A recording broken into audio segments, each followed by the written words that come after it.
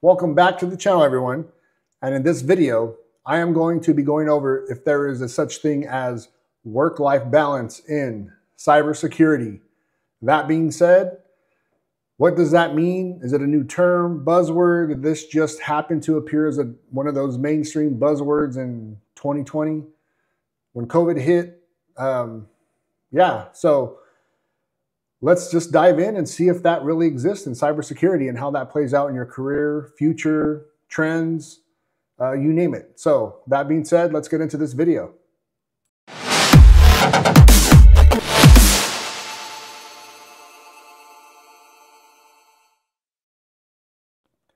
So as I said, this video is there such thing as work-life balance in cybersecurity? Well, from my experience and the honest answer, and again, I grew up in a different era, generation. I have different takes on things, different takes on life, not just opinions. To set the record straight, I don't go off of beliefs, opinions. I go off of experiences, facts, data. I do not go on opinions and beliefs. I know some people won't like that, but you know, me being a former manager, leader since a kid, football captain of the team, both offense and defense. Being a leader, I got to get the job done. I got to perform. I got to excel. You can't take any setbacks or feel sorry or do this. A leader is there to perform, get the job done, and win at the end of the day. So that's where I come from this standpoint and me looking in. Again, I'm not going off of emotions, beliefs, even too much empathy or whatever term they want to go off of and use or whatever, you know, all that mimicky, gimmicky shit. I don't do that. I don't play that. So when it's all said and done, right, I don't think there is a such thing as work-life balance in cybersecurity. The more you put into it is what you're going to get out of it, pretty much like anything in life. That being said, what do I mean by that? You can't be comfortable. You can't go to college or get that one cert. I'll speak for offensive security. I got my OSCP. I can just put my feet on the desk and chill. No. Those that know that have been in the technology sector know that technology, since I've been in the actual technology sector working since 2005, every year, every 2 years, this thing has just increased as far as technology changing, threat level changing, whether it's on physical or cybersecurity, and those two blending in. Everything has been changing at a rapid pace. I remember when I got laid off at Box, in between my time there and my current job, I did a podcast for executive protection. My friend, one of the hosts, not him, but per se, the person that was asking me some of the questions, you could tell that they were like, what the fuck is this guy talking about? Pretty much I went over, you know, where it's going to go for tomorrow, not just today. That being said, I'll give you an example of what I said in that podcast. Executive protection is going to change. And for those that know what I'm talking about, have seen the movie Elysium, right? And those that are born and raised in California and have seen the changes in California, LA, Bay Area, know that that's pretty much how life is right now, Elysium. Hence, Bay Area, Silicon Valley, HQ, San Jose. What has popped out of there? Neuralink, right? What happened in that movie Elysium?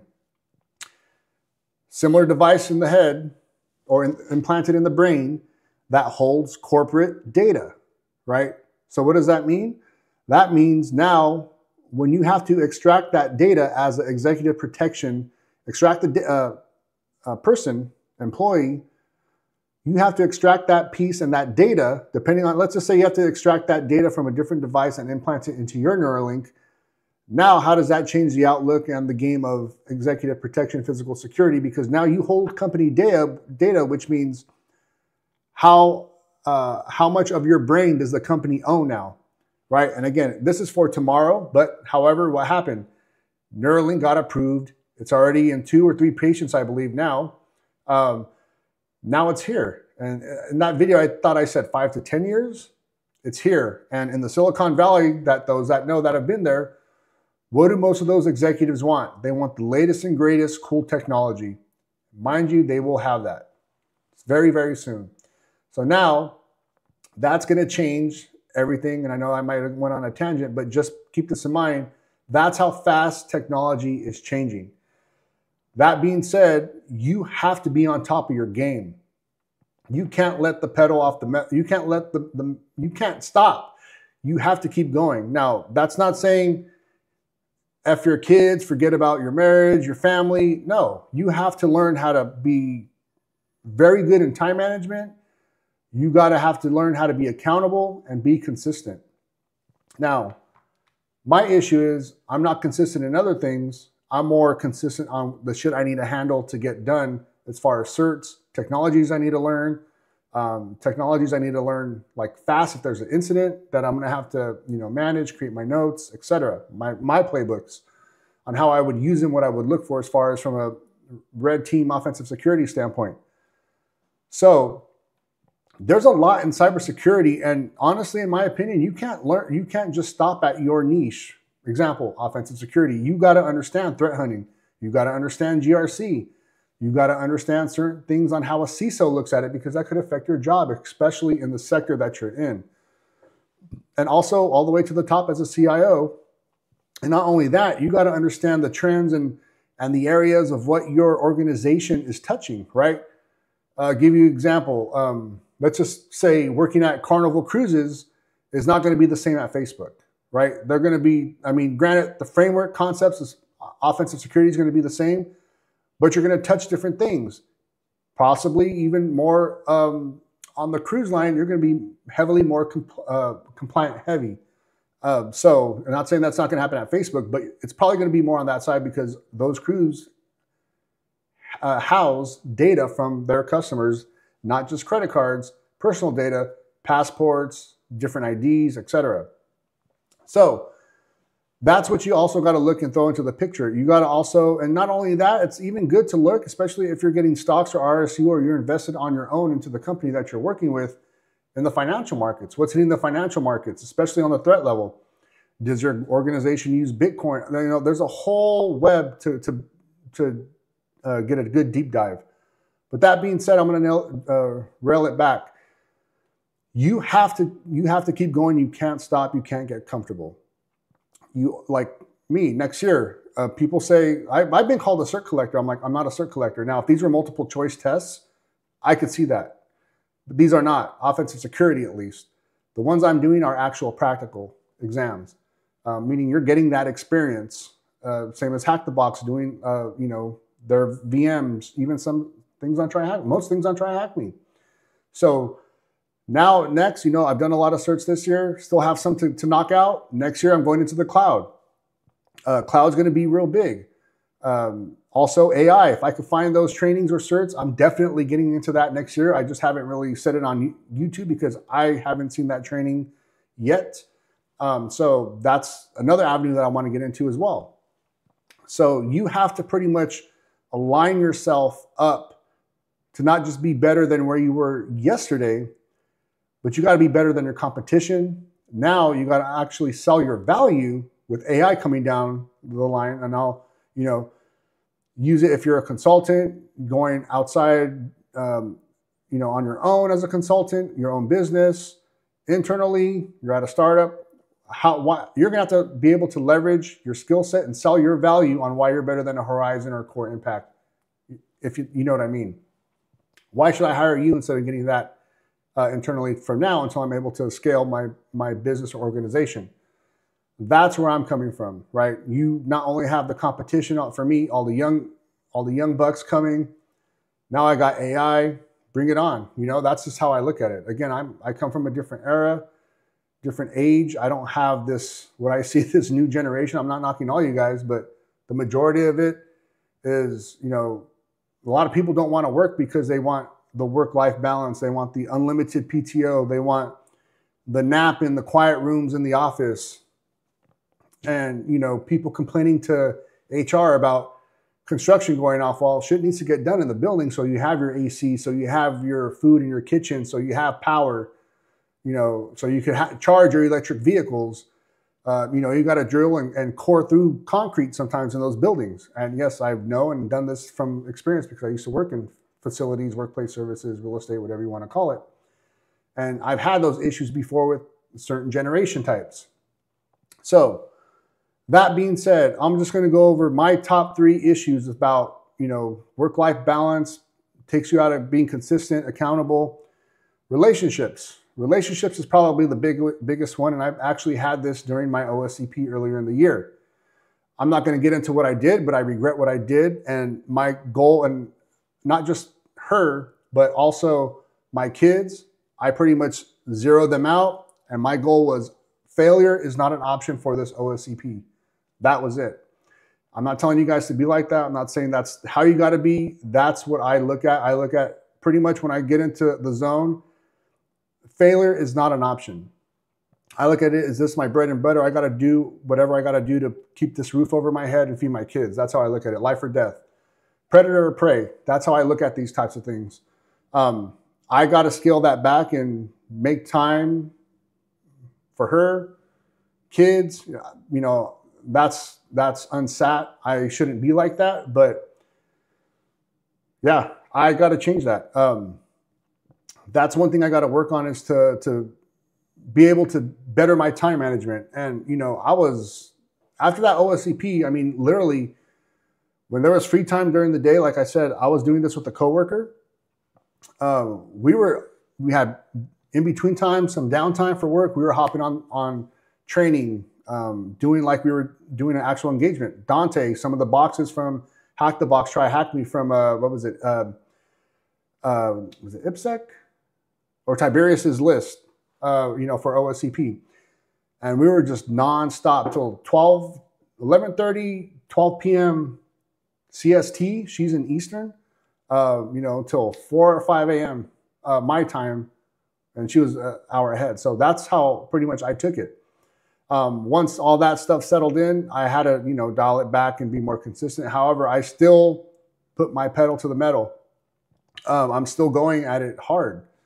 However, you do have to find to make time, especially your kids. That's not fair. It's not right, but you cannot stop. You still got to keep going. And sometimes those things where you have trips planned or whatever, if it's critical, especially if you have a time commitment, because some jobs say, that you want to get it between, once you get hired, you have 3 to 6 months sometimes to get the cert. You got to put that ahead because you might get laid off. They might not extend it or give you any, leeway.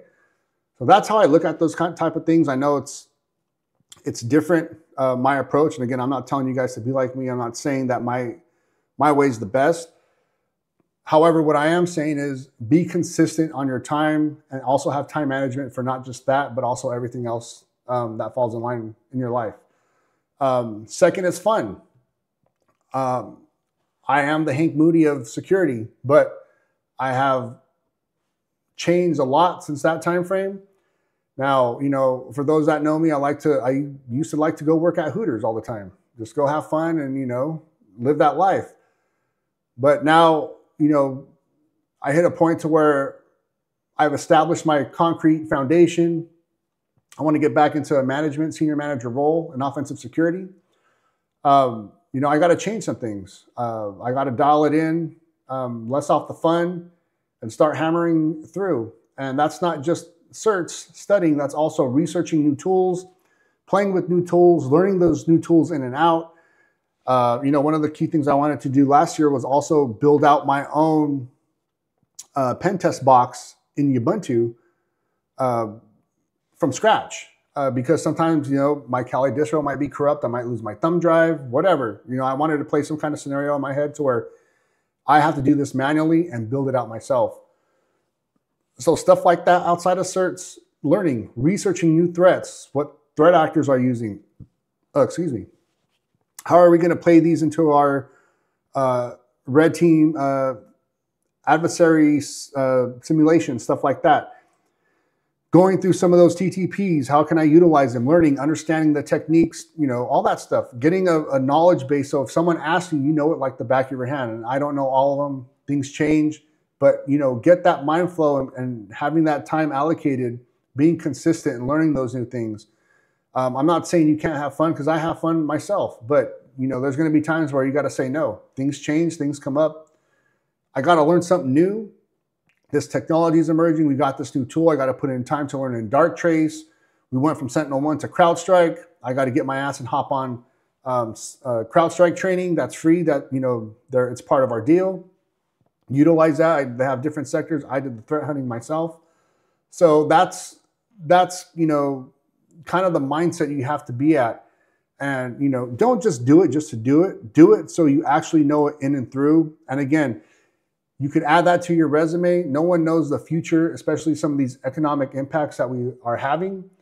It might not be the job you want if you do get laid off, but you have that skill set to get something. And again, that's going to put you ahead of the curve on the top list of the resume, especially if you're a prime time, meaning you're like Deion Sanders. You could play both offense and defense, not just at a bare minimum, but you could be highly efficient at both.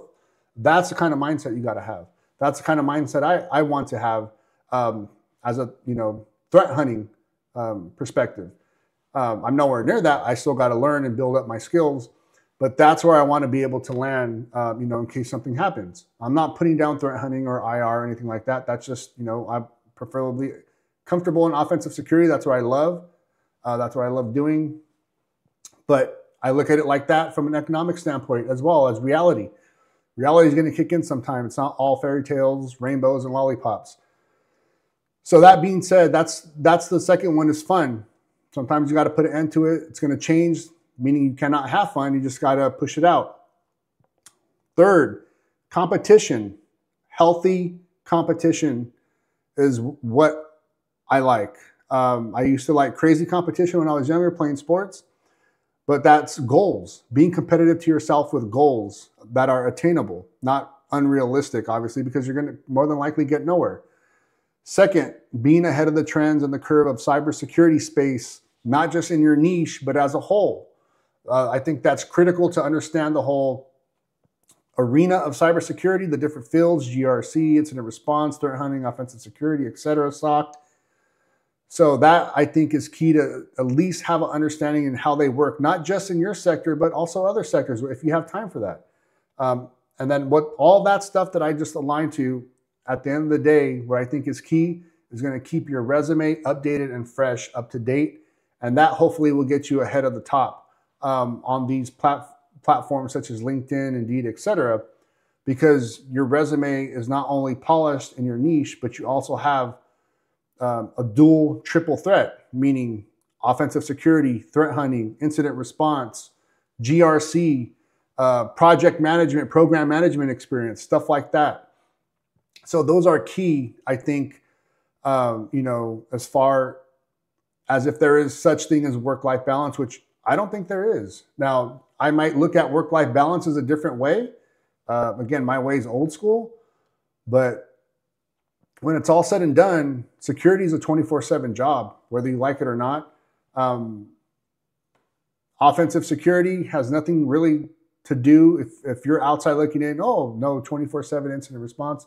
Bullshit. You're there helping, assisting, at least I am, as a threat hunter and also as a quote unquote consultant to see how you would do it as a red teamer, pen tester perspective, right? Going over stuff with incident response, even if you find something, doing possibly even some purple teaming through that. So that being said, is there work-life balance for the most part? No. In my opinion, no. You always got to keep at it. You always got to push the pedal to the metal. However, if you're able to allocate and be good at time management, I think it will work out. However, you also got to be really, really flexible. And if you have a relationship, girlfriend, boyfriend, they also got to be flexible as well, because sometimes, work calls. Security is 24/7. And also you got to keep everything fresh and keep learning. So that being said, work-life balance, no. But is it slavery? No. You just got to have good time management and be ahead and be on top of your A game. So that being said, that's the video. Please like, share, comment, subscribe. Let me know what you think about work-life balance. Does it exist? Do I look at it differently? Do you agree, not agree? Go ahead and comment. Until then, see you guys in the next video. Have a good one.